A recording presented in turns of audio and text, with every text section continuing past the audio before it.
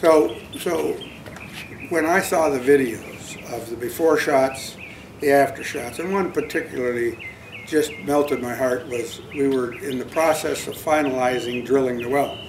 And when you finish drilling the well, you air blow it so that you clean the well out, you get rid of the dirt and stuff that's been accumulated while you're drilling the well.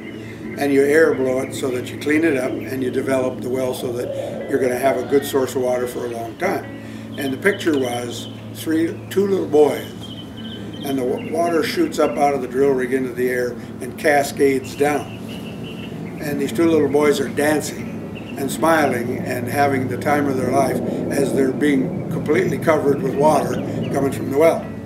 And then we have the pictures of what the after, which is the people coming and filling their buckets, their whatever there is that they're using to get the water. And lo and behold, guess what happened? People started coming from other villages that were a shorter walking distance, or maybe even longer, because they could come and get clean water. So I felt, wow, how can you beat taking people who are deprived of one of the most basic things in the world that we need to survive on, and give it to them and see the reaction. And I think the last count I had was we've drilled, if I'm not mistaken, somewhere over 500 wells. And that each one of those wells serves 2,000, 3,000, 4,000 people. That's a lot of people we have helped. But the need is still there.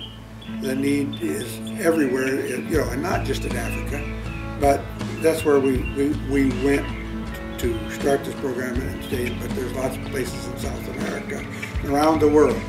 And when Angie asked me to make this video and to explain my story, there's a couple things that I want to put in here. This has dramatically impacted thousands of people's lives, and all in the name of Jesus.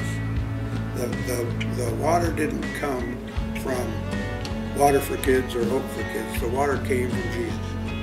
We are set here to serve, and we are serving desperate people with no hope and making their lives immeasurably better.